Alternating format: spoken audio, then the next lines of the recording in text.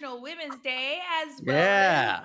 Happy Monday. Every Monday, myself, Camille, with Steve and Caboose and Malik break down the latest in the gaming world. And I'm so happy that we're able to do this on International Women's Day. So happy International Women's Day to everybody. Happy International Women's Day to you, Camille. Oh, thank you. Yeah. Now this is the moment you tell me how great I am. Come on, Caboose. Come on. Oh, you're awesome. You're awesome. Oh, Camille, you're so great, and I guess Death Stranding is an okay game. I guess only for today, right? It's gonna be a clip it to hold it against him forever. Episode. I don't know. Okay, well, I tried. I hope all of you are having a really great Monday. Today we're going to be talking about. Oh, there's some people in chat loving Caboose. Ooh, Caboose be looking cute. Raj, thank you so much. Okay, so today we're going to be talking about Valheim breaking 5 million users. Wow. Call of Duty Warzone, the 1-year anniversary and milestones. I can't believe it's only been a year of Warzone. Yeah. Then we have some Marvel Avengers news, as well as the rumors of a Nintendo Switch Pro. We've been there, and we're going to talk about it again. All right, now that you know our topics, let your thoughts run in chat on social media. Be sure to tag us if there's any interesting clippable moments that you want to continue to contribute to the conversation on socials. You could tag us at Squad State. All right, let's get started. Malik, last week you kind of checked out before we actually hit this topic. Good old American internet. Good old American internet. But now we have it here. So let's talk about Valheim. Yes. Okay. So me and my friend, the only way to like accurately describe Valheim is a streamlined strategy game. It is just minimalistic, and it's really hard because a lot of people compare it to like Ark on a Minecraft level. You are basically a Viking. You end up kind of in purgatory, and you have to go kill these 5 bosses in order to ascend to Valhalla. And it sounds like a simple quest, but it's absolutely not. You start off collecting like wood and stones and flint off the ground. You make very basic tools. It's your basic, collection, build, survive. But what's nice about it is, one, it has very low requirements. The game is half a gigs. 2, there's a huge mod support community. So there's like lots of quality of life mods. There's just a whole bunch of stuff out there. And then the Reddit is just absolutely thriving. And this game really takes a lot of the tedious and kind of ridiculous stuff in survival games that we don't really like and kind of makes it easy. It's one of these games where you can hang out with your friends, but it's also super challenging. There's something for everyone if you really want to. I know that I played with a couple of squad guys, and one of our friends went out on a boat and lost everything while I was sitting happily at our base building. And it's great because like the food mechanic, your stamina and your health are all tied together. You don't have to worry about managing these little things. If you eat food, you get stamina and you get health. It's as simple as that. And you start out with like just eating normal food, and you can get potions. Have you guys checked out Valheim? I know I'm like rambling on, but this game is just like super complex. I've heard a lot about Valheim, and it sounds really fun. It sounds super interesting. Just not necessarily like a game that's up my alley, but a game that everyone I know has been playing and recommending to me like crazy. So I think at some point I'm going to have to try it, especially now hearing it's hit a number as big as 5 million. But I think as a general note, it's so interesting to see, in a sea of your Marvel's Avengers or your Cyberpunks or Assassin's Creeds, you have games like Among Us or Fall Guys or Valheim being the ones that come out on top, games or even like, a lot of people were jumping into Rust for a little bit. They were getting back into that, seeing some Steam being picked up for that too. You see these like smaller games that are very niche, but have like a specific objective or just something that is super catchy and that makes you want to keep coming back to play. And that's what people are looking for nowadays. And Valheim seems to really fit the bill. Yeah, and the Yeah. common theme with all those too is there's a big emphasis on community and friends and like Right. cooperation. And especially Yeah. at a time like now with the pandemic, I think that's what really attracts people. And also all those games are accessible, you know, Yeah. low Mhm. graphical requirements. But Camille, what were you gonna say? Sorry. No. Keep going. It is Uh, accessible. Yeah. but so players have played 10,000 years in time in playtime. That's it? Um No. Give it to that's gamers it. to playing that much, sit in front of a computer and play. But I think Yeah. you're absolutely right. It's accessible. I feel like that's why it's so successful. We're so used, especially me being a console gamer, and I have not tried Valheim. I guess also tying into the stereotype that I'm a console gamer. But I think the fact that, I'm usually used to these AAA titles that really get my attention, and like some indie ones that like I'm familiar with either the studio or their previous work, so then I want to try out, right? Or they're available Right. like on Game Pass, or something that I could just boot up and I don't have to pay any extra money to Right. give it a try. Right. So I think because I'm used to that, it's really fascinating this whole time being in the pandemic, because you're hearing of all these indies just like popping up and just dominating the gaming world, especially on Twitch. And I think that's just so fascinating, because then it shows, just to be like a widely successful game, you don't have to have the marketing dollars. We've seen marketing go really bad with Cyberpunk, right? We Mhm. see now how a community, and we've known this, right? But we're seeing more examples of how a community could really make a game successful for the long term. Like, people are still playing Among Us. How long has it been, right? Yeah. So that I think is going to be a real, hopefully, attention, or like a factor that studios will be able to acknowledge, and maybe put some time into smaller projects as well in Yeah. between, Mhm. or like hire devs to work on smaller projects in between like their bigger AAA titles. Yeah. Agreed. And I think also to your point is Valheim is in this great spot where it's in early access. They Mhm. are seeing this huge success. They've said that they're going to stay humble and just keep working on the game. I have a very strong belief that when this game releases, or even before it officially releases, it's going to get picked up by somebody, maybe Mm. by like Microsoft. They put it on Xbox Game Pass free and they just keep supporting that studio. And then it's on Xbox, because Xbox can afford to have a team just transfer that game over to console. Right. Yeah. It wouldn't be that hard because it is such a simple title and it has low hardware requirements. Mhm. I think it's incredible to look up the studio, because the Iron Gate studio, this game was made by 5 people, Hmm. and to see Yeah, like I see that in chat too. Yeah. Holy incredible smokes. amount of success. I think it's so funny that like last week, unfortunately, like you dropped out of the call, but you came to the show to propose a topic of like, it reached the 4 million player milestone, and now Yeah. a week A later week we're at later. 5. Like, this game first came into my peripherals when I think it was like in between like 1 or 2 million. I was like, okay, this game seems to have some legs. Like, it's growing on Steam. A lot of content creators are now back in this game, like playing it online and everything. I was like, okay, maybe I'll get around to it. But it just seems like such a rapid growth that you just don't see. And Yeah. going to Camille, what she was saying, like, you never see this with AAA games. It's either it's a rapid success right out of the gate, or it's It not. dies. It's a failure, yeah, and it dies. I'm so curious to see what happens with this game over time, Mm. like how it evolves. Because when did it Yeah. release in early access on the 2nd of February? We're Yeah. just over a month. Yeah. Yeah. Like, And that's wild.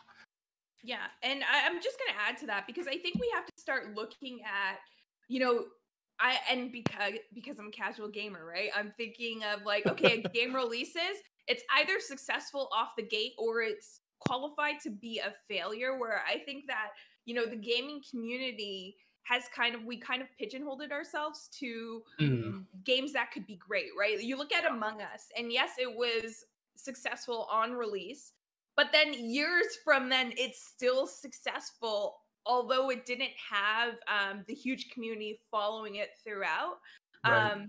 So this again, I know we talked about this last week and weeks before. This again gives more argument to why we shouldn't just necessarily, you know, expect developers and publishers to put out, a game and have it like play it once or like play through a few hours of it and be like, okay, this is crap. Right. I Yeah, don't we care need if they update it later on. I don't want any of that, right? Of Mhm. course we want clear communications from, the publishers on what their game will be on release, but hopefully this kind of success that we're seeing with these indie titles will really make a point for publishers to start being more transparent and saying, look, we're looking to develop, like in the case of Cyberpunk, we're looking to develop this game. Yes, it is going to be delayed, which Cyberpunk did. Yep. Okay, on delay, on release, it is a bit buggy. We're still working on the core game. I feel like with indies, their developers are so good at communicating with their community, and this is Absolutely. something that AAAs can really learn from. Yeah. So you're so right, and one thing that I wanted to like mention that is super, it's really clear and indicative of what you say is when you load up into Valheim, the patch notes are on the right hand corner. They Oh, that's tell cool. you exactly what they are working on and when it got changed right when you load up into the game. And I Yeah. mean, for some people they may not want that because it's not a clean UI, but I think it's really cool that they're trying to communicate with people. And also the second big point that I had with Valheim is, so there is this streamer. He primarily does Escape from Tarkov and some other variety games called Clean. Mhm. And he got somebody to make a 50 slot server for him. And what he's doing is allowing people to come in and pick up roles and start exploring like this generated world and Mhm. set up like their own little towns, their own little structures, kind of create these stories and make an RPG within just a dedicated server within Valheim. Very And cool. that is so crazy that a game that is still being worked on, still early access, has the potential to be an in-depth RPG for people, Yeah. to kind of expand like that. Now, the average Joe can only really get a 10-person server. That's all you can really rent right now that's stable. He has somebody specially working on that. But to see community support like that, to see people already putting in effort to kind of take that game to the next level, I think will carry it. And like Camille, like you said, we need community and developers that are willing to put in the time and effort to make games last and maintain that quality and kind of always be pushing for new experiences within itself. Yeah. Have they started outlining what future content looks like for this game?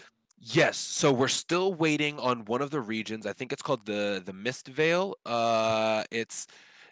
We're waiting on a new region, and that's going to have another Forsaken in it, which is the raid bosses.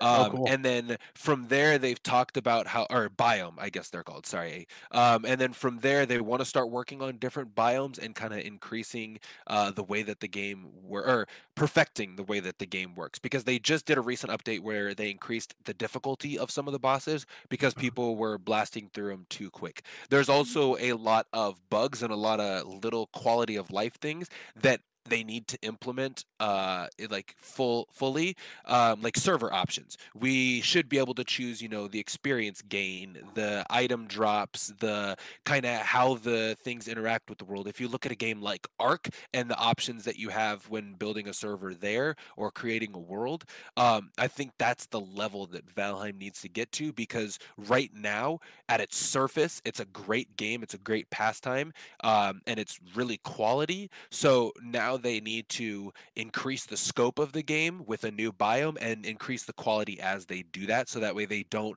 outpace themselves with adding too much. This is Right. this is the tough thing though about these smaller games, right? Because this is kind of what Yeah. happened to Fall Guys. This is pretty much exactly what happened to Among Us. Is they're these games that are very niche. They get picked up by a large audience. A lot of people get really into them, and then they want more content.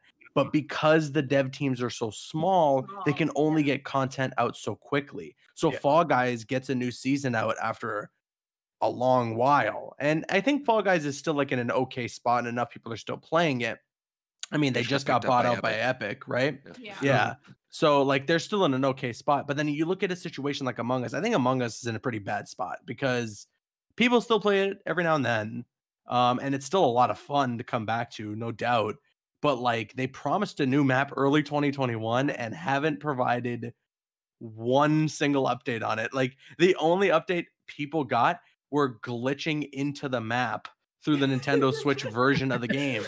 You know, like that's all everyone got in terms of that. So like it can be a scary situation for a game like Valheim to be growing as much as it is just kind of out of the blue, because then the pressure is on for them to get new content out there and to start adding some more stuff for people to want to continue to play for months or potentially years on end. And to market it, right? I know we brought it up before. I think, Malik, you brought it up, how like they could potentially be picked up by, say, Microsoft and be on Game Pass. But I would ask the question, do we prefer studios that are kind of in this spot, like indie studios that are in this spot, like Iron Gate, to be picked up by a big publisher, right? Or to be bought out like Fall Guys? I think it all comes down to like what that company can provide. If it's if we're taking a look at Valheim, if it's a matter of upscaling and expanding the studio to provide more support and get it out of early access and, you know, fulfill promises made to the company, then yeah, I think that an acquisition like a Fall Guys to Epic is advantageous for a studio. But if it's just a bid for more money, I don't know if that's the best case to go, because then you can just lose your luster, if you will, of being like this indie darling, right? I feel like if there's a studio that is going to be acquired, right? Like, okay, say for example, this Fall Guys. I don't know why I went there. Fallout Guys. Vault Boys in there. No, but like, so with Fall Guys, right? Epic is one of those companies I would be weary about if they're bought out, because I feel like they would try to make Fall Guys into Fortnite. You get what I'm saying? They have a they have a really good sense of what works, and that works great with Fortnite. Do you want every game on their roster to be like Fortnite? Like, I know they bought out Rocket League as well, right?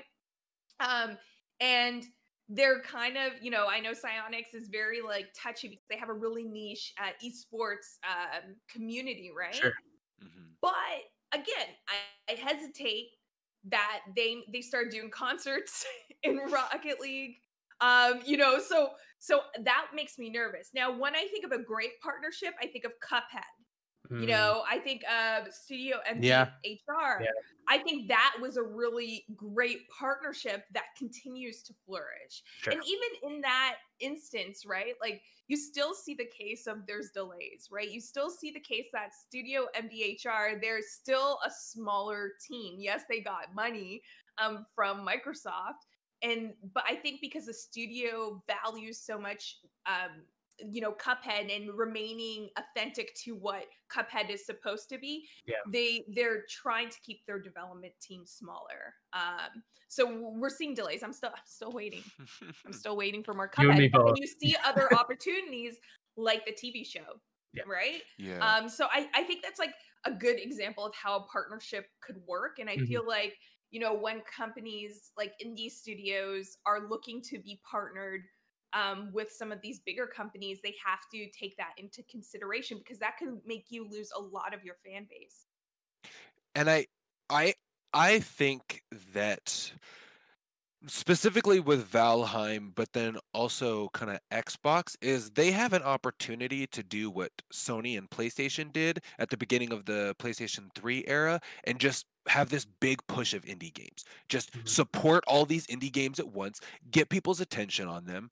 If 3 out of the 10 succeed, that's great. You had 3 studios that were able to get their game out there. And I think Xbox Game Pass is slowly starting to become this void where some games get lost, but you can still have some indie titles on there that are true to themselves. Like there's such a variety on Game Pass, and I get what you mean with Epic. There are some organizations that they should be careful of. Yeah. But I think someone like Xbox or Steam could really help them stay true to their own identity and kind of grow. But at the same time, do they really need the marketing, or would it be better for them to just keep their nose in the ground, do the No Man's Sky route, keep developing their game, not worry about what other people are saying or doing, and just kind of succeed on their own? I mean, they have success that a lot of studios only dream about, and I don't think that they've done much for marketing, to be honest. I No. think that they just let the community and the streamers do all the marketing for them, and it Yeah. seems to be working out.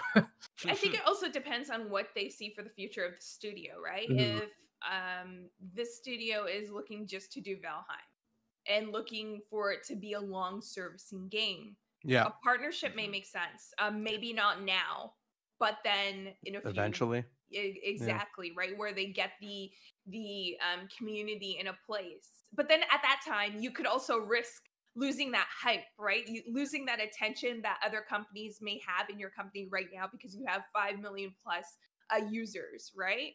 Yeah.